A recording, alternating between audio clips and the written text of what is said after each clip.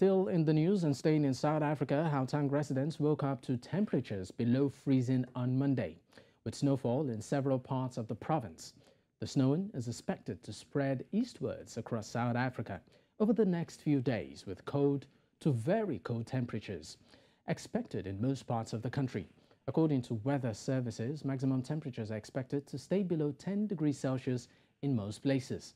Last week, South Africans were warned to brace for a freezing weekend, as the SA Weather Service last week confirmed a cold front over most parts of the country from Friday until Monday.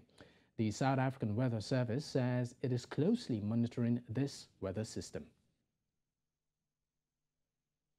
Now, Lehlohonolo Thobela, weather forecaster, joins me from Gauteng to, of course, shed more light on this. Thank you for your time, Thobela.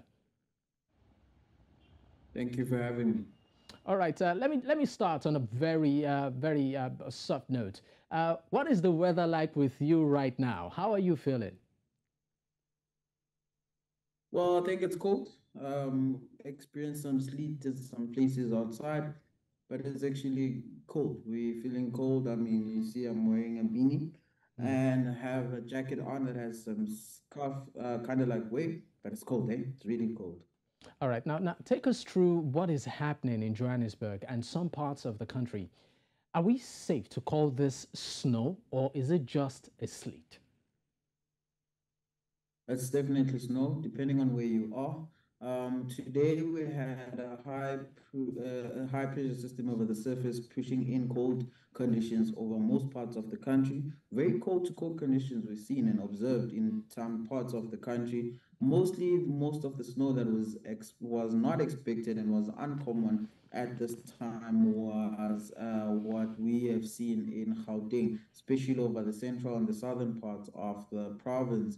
We had an upper air trough that brought about and contributed much more to the cold, and with that happening, resulted into the snow that we're seeing. However, we did issue an advisory about the cold conditions that we're expecting, and much more of the snow that's expected is expected to move over the highveld of Mpumalanga, also covering some areas. Observations have shown that we had some snowfalls over Emelo, Dalstrom, and areas further in along the escarpments of Mpumalanga.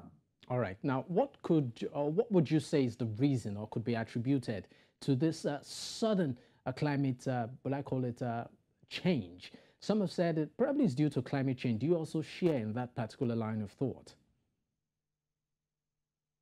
No, I think mainly it's, I mean, for us, it's uncommon. It's not a rare factor that we receive snow. However, it's uncommon for it. It's not usually, doesn't usually happen, but it does happen.